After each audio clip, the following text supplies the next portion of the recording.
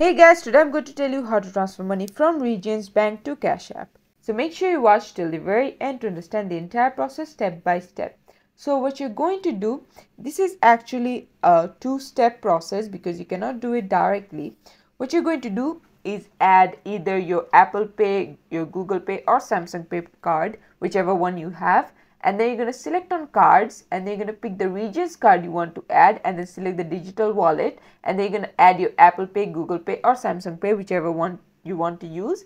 And then what you're going to do is from Regions you're going to send money into Apple Pay, and finally from Apple Pay or Google Pay or Samsung Pay you're going to transfer that money to whatever you want, and there you go. This is how you can do it. Thanks for watching. Please leave a like and subscribe for more tutorials like this, and I'll see you guys in the next one.